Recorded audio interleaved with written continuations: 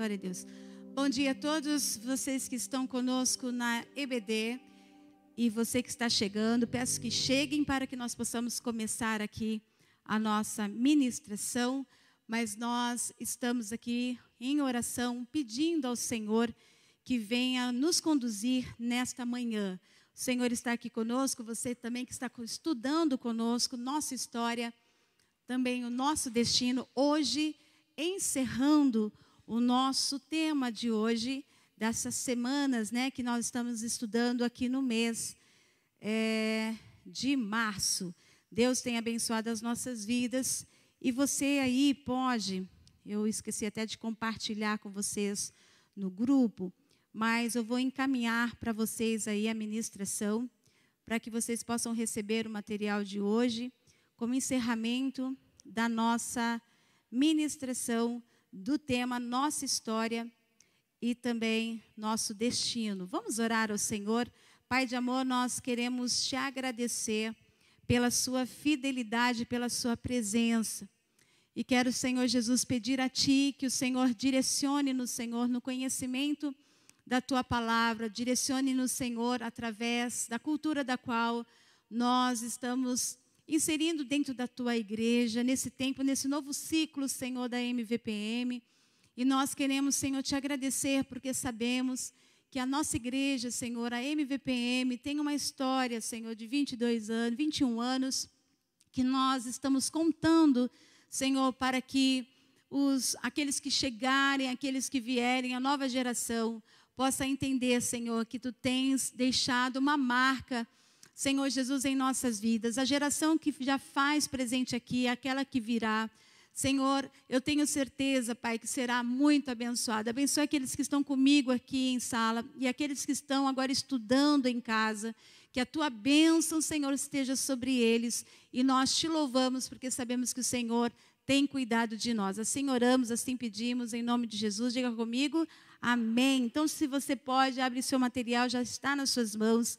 Nós vamos ler a passagem bíblica, só vamos dar uma recapitulada, porque nós vamos mais rapidamente encerrar a temática hoje dos tópicos aqui, da qual já falamos, mas é importante que você leia comigo o grande mandamento e a grande comissão. Temos aí o versículo de Mateus, capítulo 22, do 36 ao 39, que diz: Mestre, qual é o maior mandamento da lei? E respondeu Jesus. Vamos lá? Ame o Senhor, o seu Deus, de todo o seu coração, de toda a sua alma e de todo o seu entendimento. E este é o primeiro e maior mandamento. E o segundo é semelhante a ele: ame o seu próximo como a si mesmo.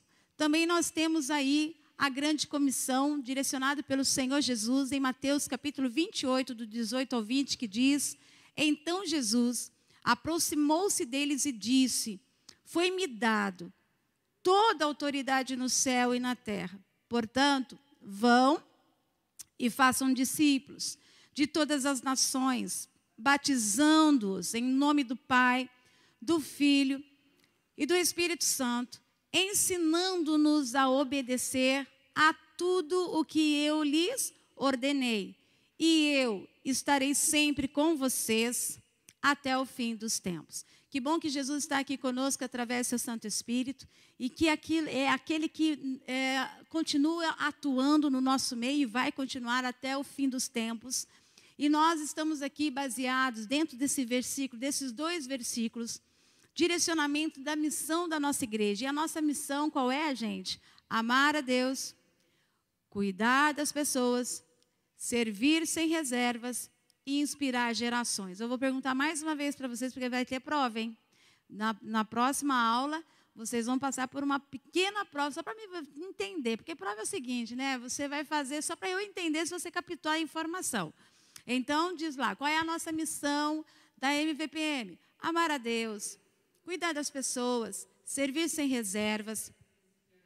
Mas quando você chegar perto de alguém, talvez você não vai conseguir falar tudo isso muito rápido. A pessoa vai dizer assim para você: então, como que é a missão da sua igreja? Aí você amar, cuidar, servir, inspirar. É simples assim. E aí, amar por quê? Aí você pega, completa o amar a Deus, e aí você vai ministrando. Por isso que nós estamos facilitando o teu cérebro para entender a missão, porque isso vai ser regido para nossas vidas, gente, até Jesus voltar, a não ser que Ele mude a ação. Mas a palavra já está escrita, né, pastor? Não tem nada mais para completar aqui. Nós estamos cumprindo a palavra do Senhor, o grande mandamento e a grande comissão. Nossos valores, nós falamos sobre isso, os 5 pontos dos valores da nossa igreja, né? Quais são eles? Caráter. No caráter ele diz que nós temos que ser verdadeiros, coerentes, ter honestidade. Falamos também sobre competência, que devemos possuir habilidade, conhecimento e também atividade. Aí falou também sobre comprometimento, ser comprometido e não somente estar envolvido. Lembra da galinha e também do porco? Né? Nós mencionamos que o porco, ele dá a vida para que a gente possa ter o bacon na mesa. A galinha, ela vai só se envolver, ela vai dar o ovo, mas vai morrer por nós. Então, só se ela... Aí, pior, né? O papai tinha lá, nós tínhamos no sítio, galinha, que ele gostava de criar galinha. Aí ele dizia assim para o caseiro, assim, hoje eu estou a fim de comer uma galinha. Gente, era engraçado de ver a galinha correndo, desesperada, para não ser pega. Ela não se envolve assim, vem aqui, me mata, que eu quero que você me coma. Nada disso. Ela vem e fala, mas eu ofereci o ovo. Então, isso é envolvimento, e a gente aprendeu sobre isso. Comunhão, devocionais que geram sintonia, identificação e o bem comum. E também a nossa cultura, nós falamos sobre isso, que gradativamente nós vamos inserindo a nova cultura dentro da igreja, naquilo que a palavra do Senhor nos direciona, já que estamos vivendo um ciclo de vida. Então, quais são os nossos 5 valores, por favor? No 1, 2, 3, caráter, competência, comprometimento, comunhão e cultura. Ok? Então, esses são os valores da nossa igreja. No que acreditamos, tá, gente? Isso é uma coisa muito importante para hoje nós falarmos. Está aí no seu trabalho, procure aí nos ensinamentos aí da escola bíblica. Mamãe, você tem? Você tem o material? Mamãe, eu vou te mandar aí, tá? A conexão aqui é rápida, né? E aí eu vou encaminhar para a senhora. Depois eu insiro aqui no grupo, se a senhora não estiver. Então, a gente aprende que no que acreditamos agora é biblicamente, tá? Está no grupo dos alunos também todo o material. O que nós acreditamos, gente? Que a Bíblia é a palavra de Deus. Ela é precisa, ela é imutável, ela é inclusiva, ela é eficaz e ela é aplicável à nossa vida diária. A nossa Bíblia é atual, gente. Se você for de Gênesis a Apocalipse, ela é tão atualizada que você vai vendo respostas de Deus. Ela não precisa ser atualizada. A Bíblia é aquilo que o Senhor nos deixou, a palavra orientada pelo Espírito Santo de Deus. Nem eu e você podemos acrescentar um tio ou um i, um y ou uma ação naquilo que a palavra já está ensinada. Você pode até tentar trazer para a contextualização na sua mensagem do momento em que você está vivendo, mas você tratar de atualizar aquilo que o Senhor já registrou, isso é uma arrogância e uma prepotência humana, tá? Esse papo de você dizer assim, nós temos que atualizar, não tem que atualizar não. A Bíblia, ela é imutável. Acreditamos em um Deus eterno, que é o Criador de todas as coisas. Então, Deus Pai, Filho e Espírito Santo. Nós cremos na Trindade e Ele é totalmente amável e completamente santo. Nós acreditamos nisso. Acreditamos que o pecado separou-nos de Deus. E acreditamos que o seu propósito para as nossas vidas, de novo, que o pecado separou-nos de Deus e de seu propósito para as nossas vidas. Estou consertando o texto. Acreditamos que o Senhor Jesus Cristo, como Deus e homem, na terra ele foi 100% homem e no céu 100% Deus, mas aqui na terra ele atuou como homem. É o único que pode nos reconciliar com Ele, pois viveu uma vida sem pecado e exemplar, morreu na cruz em nosso lugar, Ele ressuscitou para provar sua vitória e nos capacitar para o cumprimento de nossa missão na terra. Acreditamos que só Jesus justifica-nos e nos reconcilia com Deus. Não tem outro caminho de reconciliação. Não tem outro método se não for por Jesus. Ok, gente? Então, essa é a resposta que sempre teremos que ter. Jesus, ele viveu, ele morreu, ele ressuscitou. Por isso, olha aqui, nós estamos aqui. Se Jesus não tivesse ressuscitado, não teria sentido de nós estarmos cultuando a um Deus, ok? Da qual nós acreditamos. Se ele tivesse ficado na tumba, ele não seria Deus, não teria essa possibilidade, tá? Para ser o reconciliador espiritual. Mas ele ressuscitou. Glória a Deus por isso. Ressuscitou e está no meio de nós. Acreditamos que, a fim de receber o perdão e o novo nascimento, devemos nos arrepender de nossos pecados, crer no Senhor Jesus Cristo e nos submeter à sua vontade para as nossas vidas. Porque sem arrependimento não há remissão de quê? De pecados. Arrependimento, gente, é mudança de mente. Arrependimento é mudança de atitude. Lembra do que uma vez a gente ministrou? Arrependimento é você parar de sujar, né? Agora, a cura, ela só pode vir mediante o quê? A confissão. A Bíblia fala assim, confessai os vossos pecados uns aos outros e oreis uns pelos outros para que sejam o quê? Curados. Você pode ser perdoado pelo arrependimento, mas a cura, ela só vem pelo quê? Pela confissão.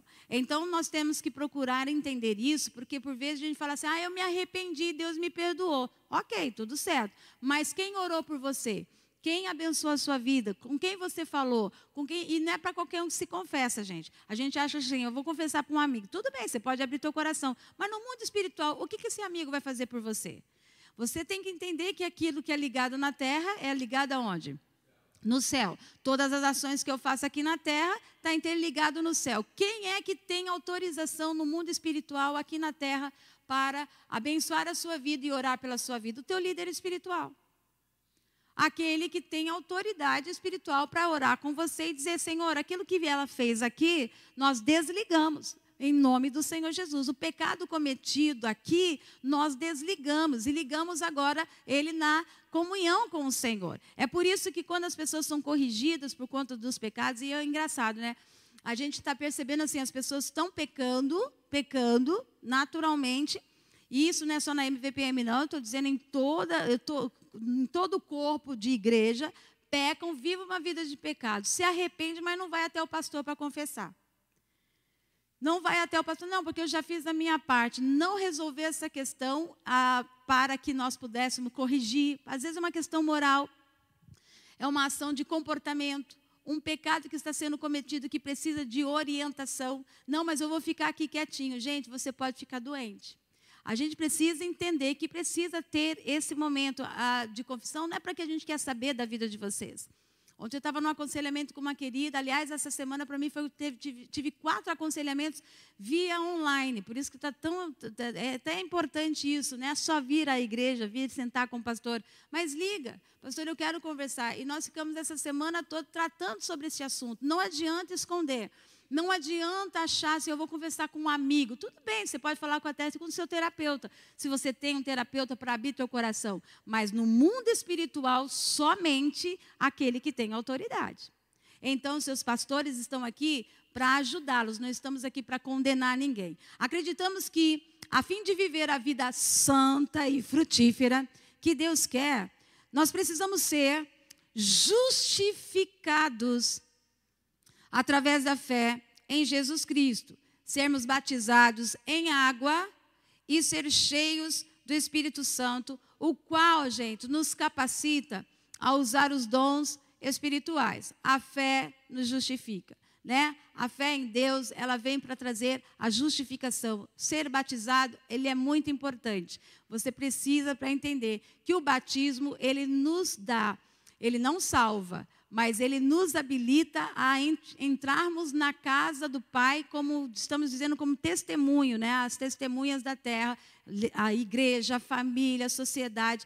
Eu faço parte do corpo de Cristo. Eu decidi fazer parte do reino de Deus. Existem 2 reinos, das trevas e da luz. Então, quando eu me batismo, eu sou transportado das trevas para o reino da luz. Ou seja, não mais faço parte do mundo de Satanás. Nós temos que entender isso. Não tem um terceiro mundo, não tem um terceiro reino. Existe o reino dos céus, existe o reino das trevas. Então, é por isso que o batismo nos dá no mundo espiritual, essa certeza de que fazemos parte. Ser cheio do Espírito Santo, você já sabe o que é, né? É você viver uma vida de santidade. E aí, através disso tudo, você vai ser usado nos seus dons e também nos seus talentos. Hoje aprendi amanhã, assim, enquanto me arrumava, o pastor Luciano Subirá, um homem cheio de Deus, assim, gente. Eu quero indicar isso para vocês. Nem todas as pessoas eu indico, mas assim, eu gosto de conteúdo bíblico, alguém que tem autoridade da palavra de Deus, um homem sério, um homem de Deus. E eu digo isso porque conheço amigos que conhecem ele pessoalmente e dizem assim: Renata, pode confiar. O pastor Luciano Subirá vive aquilo que ele prega. Então eu digo para você, confiadamente, que aquilo que ele te trazer como palavra de Deus, assista, aprenda. Como assim eu indico o Ailton, como eu indico o Edivaldo, como eu indico Sônia, como eu indico Raquel, como eu indico todos aqui. Nós temos que aprender com pessoas de Deus, tem gente séria, mas também tome muito cuidado com aquilo que você está vendo por aí. Nem tudo que reluz é ouro, viu, gente? Nem todo mundo que diz que é santo, que é cristão, nós temos que aprender a filtrar. E ele pode errar também, viu, gente? O Luciano pode ter os seus erros, como eu também posso ter os meus erros teológicos, e é onde eu e você temos que ser como os bereanos. A palavra do Senhor diz que quando Paulo terminava de ministrar, ou Timóteo, ou ação, qualquer um dos discípulos,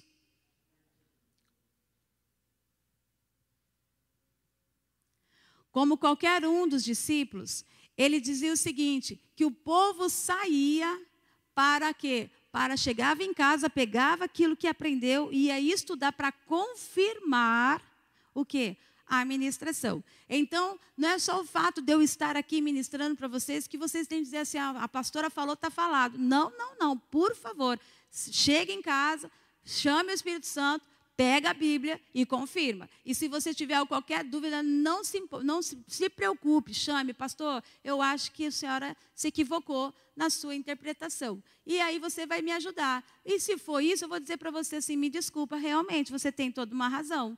Então, mas me prove esse argumento da qual você está falando. Mas isso é para você entender que podemos falhar. Mas a palavra do Senhor, ela é eficaz, santa. Acreditamos também na importância da igreja e na necessidade dos crentes se reunirem regularmente em comunhão, oração, partir do pão. E onde a gente encontra isso, gente? No templo. Você encontra isso na presença, que vocês estão comigo no templo, estão aqui aprendendo, mas você também terá aí a alegria de estar agora nos pequenos grupos, ou grupos pequenos, ou células, como você entende, como você compreende, no Vida em Grupo. Nós somos uma igreja e nós precisamos entender que a igreja precisa de cuidado. Por que que eu e você precisamos de estar também em casa? Nem todas as pessoas virão à igreja, nem todos os seus parentes estarão no templo.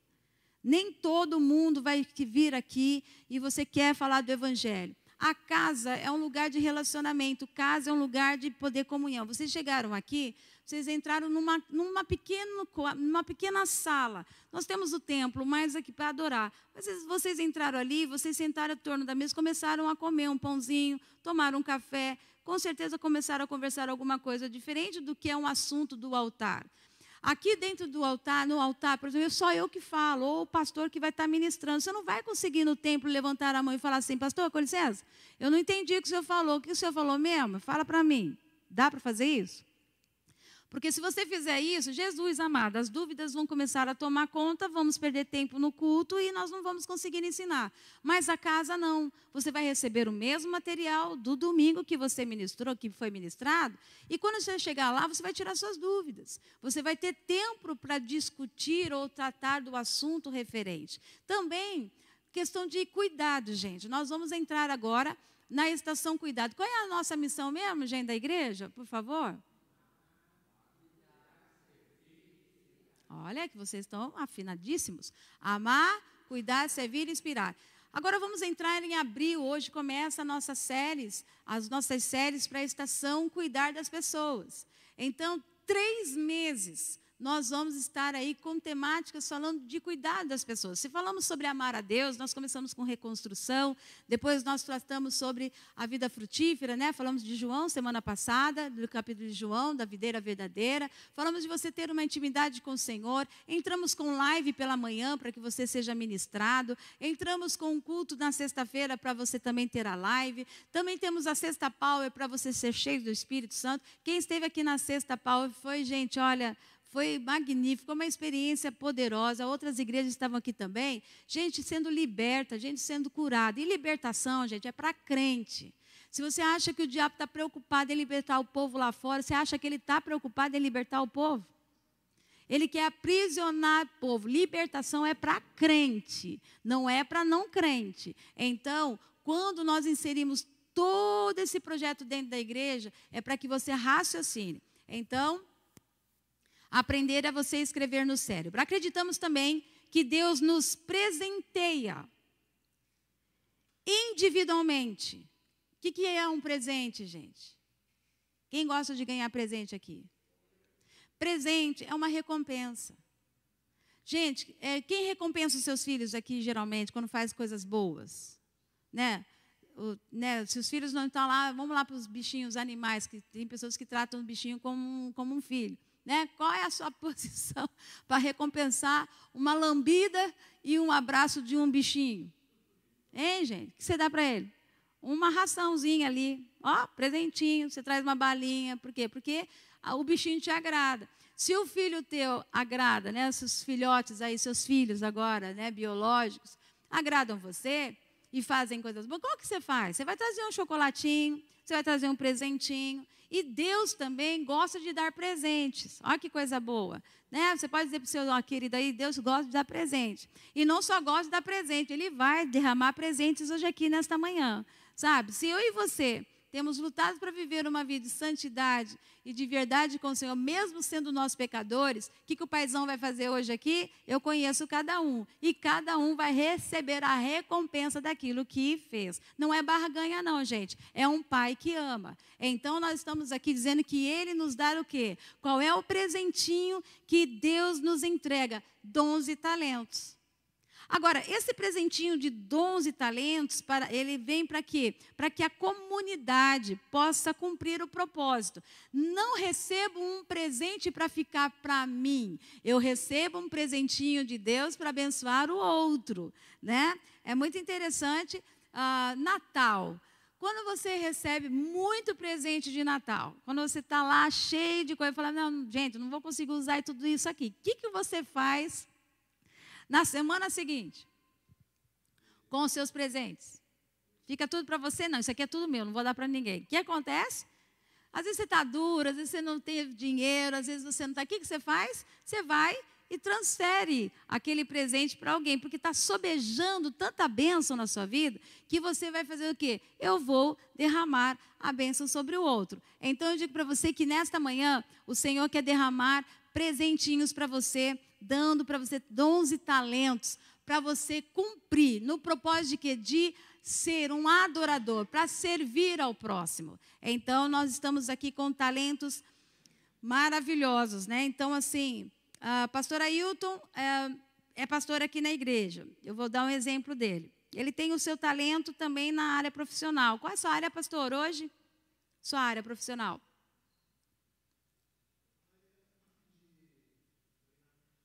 Treinamento de pintura de automóveis. E eu me lembro uma vez que lá na nossa igreja, na Júlio de Castilho, teve um tempo que ele fez um trabalho tão bonito social com meninos que estavam sendo para ser incluídos, de trabalho de inclusão, né, da sociedade, para ele começar a fazer um trabalho. E aí Ailton pegou um espaço lá da igreja que tinha, eu me lembro disso.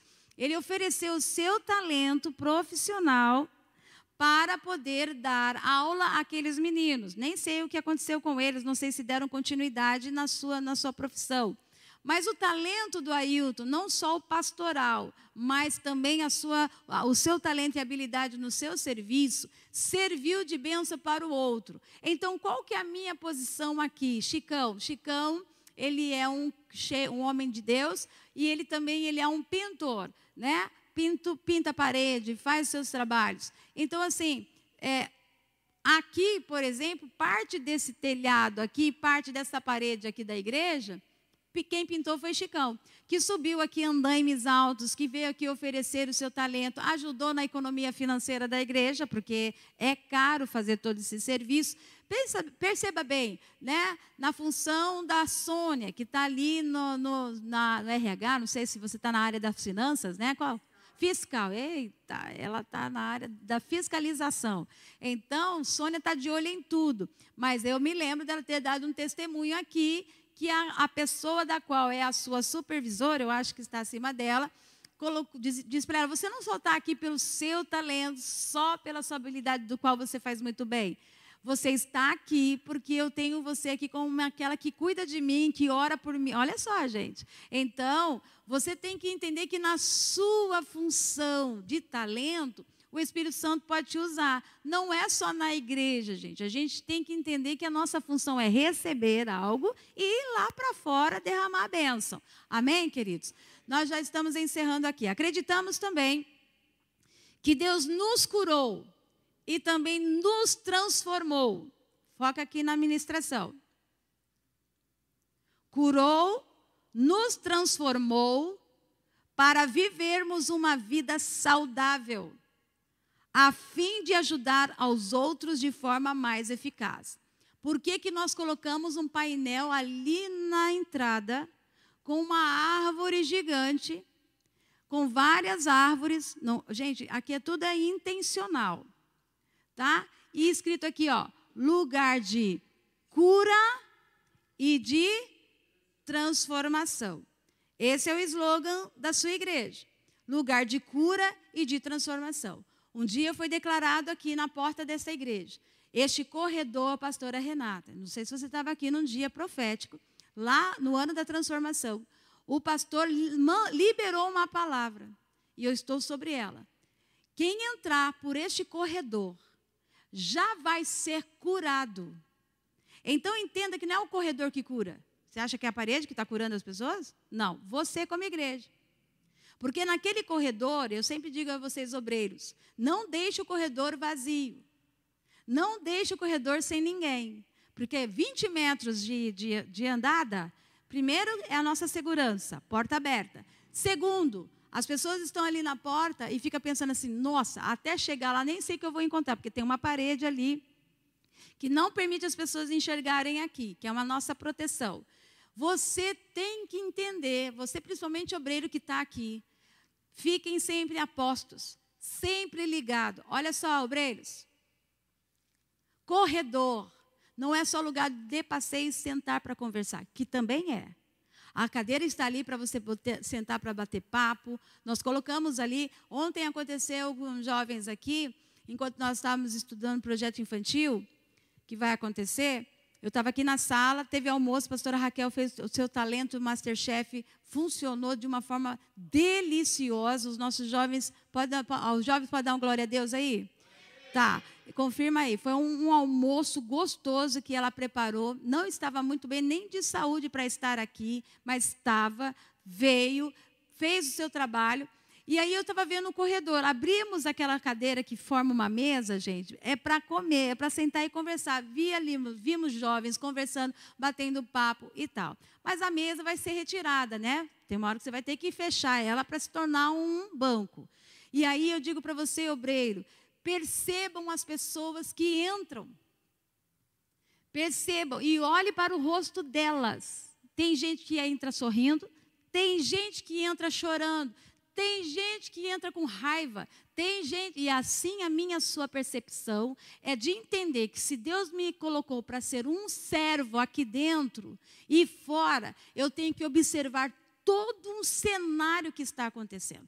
Você tem que perceber, tá, você beija o teu irmão sim, faz o que você tem que fazer com os que você conhece, mas seja um observador. A tua oração pode causar um efeito, o teu abraço pode causar um efeito. Esses dias aqui, um membro da igreja disse para mim, Cris, eu vou te mencionar porque a pessoa disse isso, que você olhou para a pessoa e disse assim, profetiza a cura. Ela estava, naquele dia, a pessoa estava vindo angustiada, mas angustiada. Olha, o efeito, talvez não foi nem minha pregação, nem sei quem estava pregando aqui no dia, do altar. Mas o efeito da sua palavra fez com que a pessoa, naquele momento, recebesse algo. Por isso eu digo para você, gente, aquele corredor não é qualquer corredor. Aquele lugar ou qualquer hall de entrada de igreja, hall de entrada, pode ser pequenininho. Você e eu temos que olhar com um olhar de amor, entender que 2 horas aqui é feito de serviço mesmo na casa do Pai. De qualquer forma, pegar uma água, pegar um copo, servir água para alguém, esse é o nosso trabalho. Seguindo aqui também na nossa informação, para que acreditamos que nosso destino eterno ao céu ou ao inferno é determinado por nossa resposta ao Senhor Jesus Cristo. O céu ou o inferno, onde eu e você vamos morar, é uma decisão que nós vamos ter que tomar. Tá? O céu ou o inferno que eu e você podemos morar, é nós que decidimos. Então, se nós estamos aqui, pastor pode ir para o inferno? Pode. Presbítero pode ir para o inferno? Pode. Diácono pode ir para o inferno? Pode. E ir direto, filho. Sem pedir licença. Credencial, nomenclatura, não quer dizer nada para nós. Só precisamos hierarquicamente disso, porque Paulo nos ensinou isso. Mestres, discípulos, nós estamos aqui como pastores, outros profetas. Essa parte hierárquica de pastor, bispo, enfim, nós estamos na posição de ensinamento, mas todos nós corremos risco do inferno. E que o sangue de Jesus tenha poder sobre nós. Quem vai subir para o céu, levanta a mão, porque eu não estou perdendo tempo aqui, não. Em nome de Jesus, nós vamos nos encontrar lá. Acreditamos também que o Senhor Jesus Cristo voltará. Aí você perdeu dá um glória. Acreditamos que Jesus Cristo voltará novamente. Por que novamente? Porque um dia ele já esteve aqui. Jesus Cristo. Agora ele vai vir em glória, com poder e grande glória. E o Espírito Santo está preparando a noiva, e essa noiva já está pronta, gente. Só basta, nós estamos vendo sinais aí acontecendo no mundo. Jesus está voltando. E aí eu fico para você, aqui é uma promessa de Deus. Agora deixa eu passar rapidamente, tenho 5 minutos para a gente encerrar a nossa aula. A igreja que queremos ser, nós não somos ainda, tá? Que queremos ser. Por isso aqui está aqui minha visão, minha missão pessoal, como pastora desta igreja, da qual eu estou dirigindo aqui até Jesus voltar e até Jesus determinar meu tempo. Só saio daqui se Jesus mandar eu sair, ok? Então, aqui a direção desta igreja, até mesmo em regimento interno, até estatuto, a liderança presidente, ela é vitalícia. Então, a não ser que eu peça para sair, como meu pai um dia fez isso, quando ele jubilou para fazer missões, e vocês viram o vídeo dele, a última, agora que a gente lançou, né? Incrível, né? Quem estava naquele culto de Dia dos Pais, foi o último Dia dos Pais dele, em 2018. Eu me lembro que foi a pregação que meu pai pregou em 32 minutos. Foi a primeira vez na vida, em toda a minha vida de filha, que meu pai ministrou 32 minutos, mas 32 minutos que marcou a nossa história. Ele deixou recado para o Mateus, ele deixou recado para a Nárima, ele deixou recado para a Sheila, para o Robson, ele deixou, porque ele foi falando dos filhos, ele falou sobre mim, falou sobre cada um. Aquele dia foi incrível, a gente tem essa informação. Então, uma das coisas que nós estamos aqui direcionados é que nós precisamos entender que ele falou assim, eu vou jubilar para fazer missões. Porque ele tinha dito para mim, filha, Deus vai me levar rápido. Então eu vou viver esse momento de ver todo esse trabalho. É incrível que eu disse para ele em vida. Eu disse, papai, eu entendo, senhor, você vai viver esse projeto, mas será que o senhor precisa ver tudo agora? Ele falou assim, não, filha, Deus me prometeu que iria me revelar e mostrou. E mostrou, né, mãe? Em 9 meses que ficou em Santa Catarina, gente, todos os dias na rádio ou no programa de televisão, ele recebia notícias de pastores, presidentes do Avivamento, presidente da Batista, presidente da Metodista, ou até mesmo pastores locais, de que foram ganhos numa cruzada, numa praça que ele ministrou, ou numa igreja que ele ministrou, ou uma cura. Cada história ele me mandava. Olha aqui, filha, mais um. Ele mandava notícias do que Deus estava mostrando para ele, e 9 meses depois o Senhor o levou. Então eu digo para você que ele decidiu. Do demais, a não ser que aconteça alguma coisa que eu fico na minha posição, e aí se o Senhor disser, pare, aí é outra coisa, a gente transfere. Mas não demais, estarei aqui até Jesus voltar. Amém?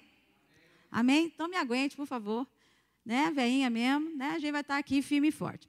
Acredito, a igreja que queremos ser é uma igreja que ame a Deus e as pessoas. A igreja que eu quero ser é uma igreja que pregue e viva o verdadeiro evangelho de Jesus Cristo. Uma igreja cujas canções reflitam a paixão por Cristo e cure o mais íntimo do ser. A igreja que queremos ser é uma igreja que se recuse a se contentar com os triunfos do passado, mas esteja constantemente olhando para o futuro com uma visão que inspire e influencie a muitos.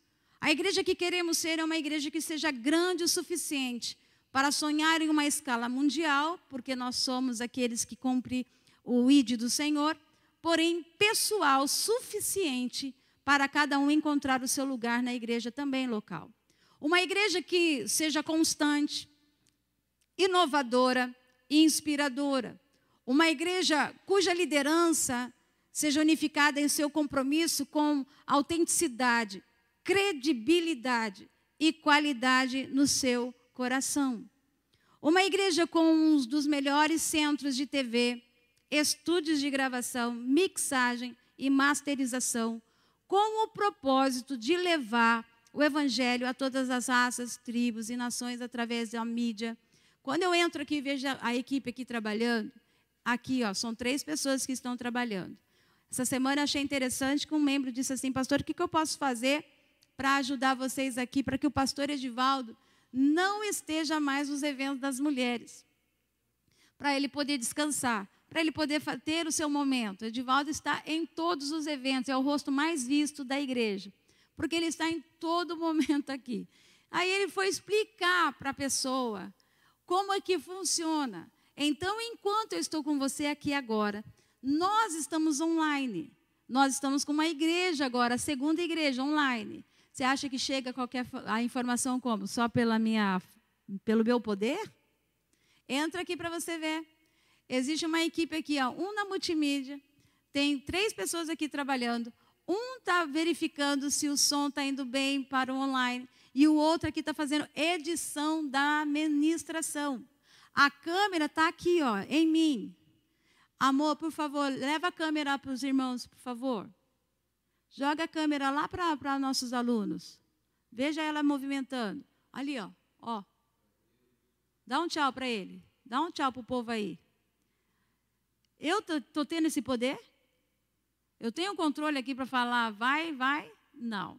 Então, tem uma equipe, gente, trabalhando em função de fazer tudo isso. Nós somos cantores. O Edivaldo é um produtor musical. Nós já tivemos estúdio, temos um home estúdio em casa, e o nosso desejo é que a igreja grave canções para encher o céu de adoração e abençoar pessoas. São sonhos. Vai acontecer ou não vai? Vai acontecer ou não vai, gente? Aqui não, porque o espaço aqui é pequeno. Eu já estou orando, tá, gente? Eu já estou orando. Não dá mais, Senhor. O que eu preciso fazer, esse espaço ficou pequeno. Então, a gente está aqui já em oração, E isso eu vou pedir aos pastores, nós vamos ter reunião semana que vem sobre isso, nós não vamos ter até na EBD para a reunião de diretoria, para que a gente vai estar sonhando junto, porque tem coisas que vão estar acontecendo que o espaço não está mais nos dando. Ah, pastora, mas não encheu as cadeiras. Gente, você não está entendendo que nós precisamos deixar preparado o ambiente para que outros venham. Então, assim, é claro que na minha inteligência e percepção, e também questão de finanças, vamos ficando até onde a gente pode. Mas vai chegar o tempo, gente, Deus está mandando pessoas. Vocês não estão vendo gente vindo nova aí? Vai chegar mais gente. E aí o Espírito Santo está cumprindo a promessa dele de que ele vai fazer. Então, dentro desse caminhar, nós estamos aqui trabalhando para crescimento. Uma igreja também que eu quero ser, tá? É uma igreja que oferecerá um centro de capacitação ministerial para os seus futuros pastores, músicos e missionários através da IBM, que é o Instituto Bíblico MVPM. Tá? Nós estamos aí trabalhando para isso. O logo já está preparado, gente, há 2 anos, você acredita? O projeto do logo, o projeto do material está preparado. Só estou esperando o tempo de ter esses professores que eu já tenho aqui, mas a gente está preparando o material para a gente formar também aqui dentro os pastores da nossa igreja com a nossa visão. Veja bem aqui, uma igreja que defenda a causa de igrejas locais, em todos os lugares, incentivando-as a ser tudo que Deus a chamou para ser. Nós seremos convidados um dia, viu, gente, para estar em outras igrejas ajudando elas a fazer o que nós fazemos aqui dentro. E nós vamos precisar de vocês. Pessoas que treinem outras igrejas. Nós somos uma igreja de pequeno grupo, gente. Eu fico muito feliz quando eu chamo outros pastores aí de fora para vir aqui ensinar o que eles aprenderam. O corpo de Cristo é isso. Não vai ficar aqui as bênçãos do Senhor para nós. Nós vamos ser bênção na vida dos outros. É por isso que eu quero que você cresça. Quero que você se desenvolva. Porque, pastora, tem alguém aí do Ministério de Estacionamento para mim aqui me ensinar como é que faz? Tem. Então, fulano, vai para lá, ensine os irmãos. Ah, tem alguém aqui do Ministério Infantil? E caso aqui, nós vamos estar aqui. Ontem eu tive uma reunião com uma querida que vai nos ajudar, ela é da Batista. Ela vai estar aqui nos ajudando no treinamento, como eu prometi a Adriana, né, Adri? A gente vai formar equipes para isso. E eu disse, não vai trabalhar só, nós vamos ser treinados. Eu vou ser treinada também para cuidar de criança. E ela está aqui e já vai começar nesse mês treinamento infantil para que nós possamos. Gente, nós teremos aqui, ó, foca aqui para mim. E você vai dar um glória a Deus, porque agora vai ser confirmado no céu e na terra. Nós teremos igreja para criança, para jovens, adolescentes. Vai chegar um tempo que essa igreja vai ter tantas pessoas, e isso eu já sonhei muito tempo atrás. E eu olhava e falava, meu Deus do céu. E era assim, criança pregando, criança cantando, criança tocando, criança dirigindo. E não se assuste se um dia aqui no culto eu não colocar um culto de criança, você vai ficar sentado só para ser ministrado por elas. Por quê? Porque nós estamos aqui para levantar também servos do Senhor. Posso ouvir um glória a Deus?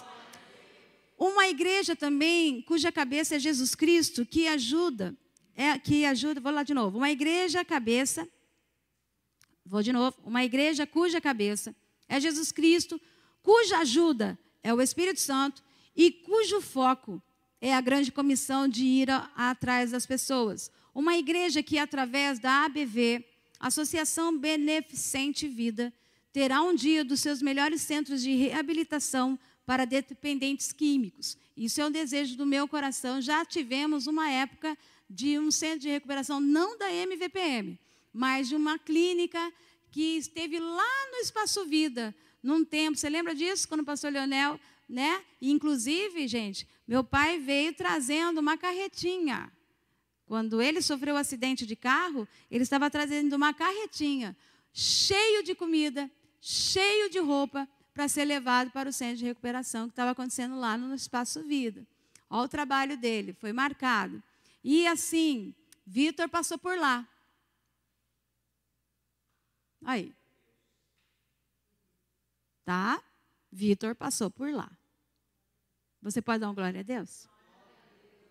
O Vitor sabe o que foi aquele lugar para a vida dele.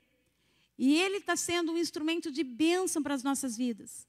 Quando vem uma família com problema na questão de dependência química, eu digo para as pessoas, olhe para aquele ali, ó. E aí eu brinco com o tio, né, tio? Eu falo sempre para ele, fica crente, tio. Fica crente, você é meu maior marketing. Fica crente, porque a maior publicidade aqui é tu, né? Além do Espírito Santo. E ele tem sido, gente, uma bênção. Você pode aplaudir isso pela vida do Vitor? De verdade.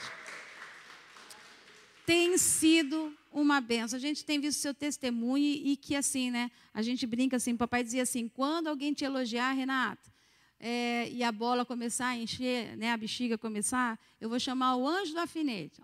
Eu falei, o que é esse anjo do alfinete? Porque na hora que você se achar, eu vou falar, agora anjo, pega a agulha, pá, explode, tá? Porque não é sobre nós, é sobre Deus, ok? Em nossas vidas. Uma igreja também que seja relevante e influente na comunidade mais carente, transformando crianças através do amor e da educação para a construção de um mundo melhor.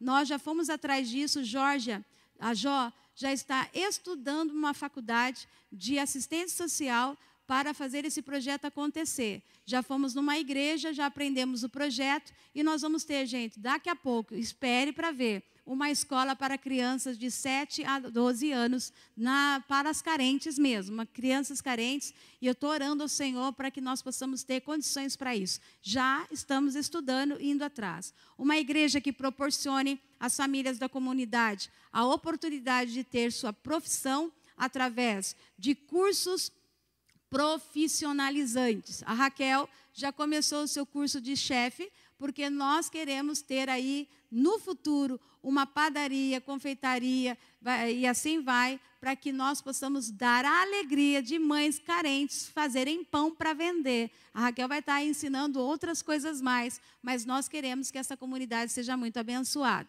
Uma igreja que proporcione às famílias da comunidade a oportunidade de ter a sua profissão, já falei aqui. Uma igreja que construirá o melhor complexo de lazer para atender as crianças menos favorecidas, que nunca tiveram oportunidade de brincar como crianças mais privilegiadas brincam sempre que desejam. Nós estamos vendo isso muito nas igrejas, onde pastores estão colocando isso, né, um local para ministério infantil, onde as crianças possam ir. Eu digo para você, igreja não é entretenimento, tá, gente? Vou dizer uma coisa para você. Para mim, no meu ponto de vista, igreja é um lugar para se aprender a palavra. Esses projetos que vamos ter para a criança brincar, é para ela brincar só alguns minutos, porque ela vai aprender a palavra, vai estar em comunhão e depois ela brinca. O que nós estamos vendo muito é o seguinte, as pessoas falam assim, para a criança não incomodar no culto, deixa ela lá brincando lá. Não, se for para brincar, vai brincar lá na escola onde ela estuda. Aqui é para aprender a palavra de Deus e o carente, aquele carente que não tem possibilidade nenhuma de ir para uma festinha, né, de buffet, não tem nenhuma possibilidade de brincar em algum lugar, nós teremos esse espaço em nome de Jesus. Eu estou pedindo para você dar glória a Deus, gente. Isso é um sonho. Isso aqui é sonho, mas é um sonho real. A visão sem ação é o quê, gente? É ilusão, tá? Então, nós vamos partir para isso, para a ação. Uma igreja também que proporcionará um mercado comunitário chamado Vida e Pão, abastecido pelos membros de nossa comunidade de igreja, onde as famílias que não têm condições retornarão sua dignidade de fazer sua despesa mensal sem custo algum. Esse é o meu desejo de ter um mercado mesmo, pequeno, um mercadinho, com os dados de todas essas pessoas da comunidade, onde ela terá um cartão, um dinheiro que funcione lá dentro. Nós abasteceremos aquele mercadinho e ela vai ter o prazer de levar o seu filho e comprar com aquele cartãozinho com direito. Vamos lá, você tem direito a 350, 400 reais de compra. Você compra o que você quiser. Não vai ter mais aquele negócio, ó, pega essa cesta básica aqui e come o que eu estou te dando. Não, você vai ter a alegria de levar o seu filho carente, aquele pobre que não tem, nunca conseguiu entrar no mercado para fazer isso. Isso é devolver, gente, a dignidade. Então, esse é o nosso sonho e desejo do coração. Uma igreja também que continuará comprometendo-se a adorar, crer a Deus, crer em Jesus Cristo e, através do Espírito Santo, estar em missão para ver o reino dos céus estabelecido na terra. Fique sobre os seus pés, fechando aqui, a nossa visão da MVPM é essa. A nossa igreja local só poderá realizar essa missão partindo do princípio que sua relação com Deus e sua sinergia com as pessoas estejam firmadas nesses princípios e na palavra de Deus. Já te ensinei tudo que a gente tem. Se Deus colocar mais alguma coisa, é com Ele, mas aqui fecha. O que nós somos, gente? Aqui leia comigo a nossa visão agora, não só missão. A nossa visão é, somos uma igreja que adora a Deus, crê em Jesus Cristo e através do Espírito Santo está em missão para estabelecer o reino de Deus na terra. Então você tem aí a resposta de tudo, está gravado a nossa ministração, nossa história, o nosso destino. Você que chegou agora, que conhece a história da MVPM, está apresentado para você. Você que vai chegar daqui a um tempo, você terá em suas mãos aquilo que nós acreditamos, nossa missão, nossa visão, nossos valores. Quem somos nós? Somos assembleanos, somos pentecostais, somos da fundação aqui com o pastor Sebastião Leonel e a pastora Nancy, que fundaram este ministério e nós hoje seguimos com a liderança da igreja. Colocamos a nossa fé em ação agora, orando ao Senhor para tudo aquilo que nós vivemos. Gente, sonhe, por favor, comigo. Pegue tudo isso aqui e ore, por favor. Tá? Sonhe comigo. Essa coisa da pastora. Não, é nossa, nós somos igreja. Então, esse projeto é nosso. E você vai vendo cada dia mais gente cumprindo esse propósito no coração. Pai de amor, encerramos aqui a nossa EBD, nossa história e nosso destino. Então, Senhor Jesus, aquilo que nós colocamos como uma vírgula é o que o Senhor vai acrescentar daqui para frente. Hoje, no meu coração e daquilo que o Senhor colocou dentro de mim como líder deste ministério, é isso que está sendo apresentado para a sua igreja. E nós estamos aqui, Senhor, para cumprir o teu propósito. Não sei se teremos tempo para vivermos tudo isso por conta do arrebatamento. Mas enquanto o Senhor não vier nos buscar, Senhor, faça com que, Senhor, esse projeto seja acelerado. Senhor Jesus, nós queremos ganhar almas para o Senhor. Nós queremos, Senhor, transformar a comunidade. Nós queremos levar pessoas para o céu, Senhor. Nós queremos servir, Senhor Jesus, com muita alegria. Peço que o Senhor também esteja conosco nesta celebração hoje, que a Tua glória se manifeste nesse tempo do mês da Páscoa, onde o mês de abril inteiro estaremos aqui ministrando a Tua palavra, direcionando o Teu povo a entender o que é o significado da Páscoa e o que é o significado da Tua presença conosco, Senhor. Sê conosco aqui, liberta-nos, restaura-nos, aviva-nos, transforma-nos e faça valer os Seus propósitos hoje. Assim eu oro, assim eu te peço em nome de Jesus. Amém, amém. Aplauda o Senhor, que Deus abençoe.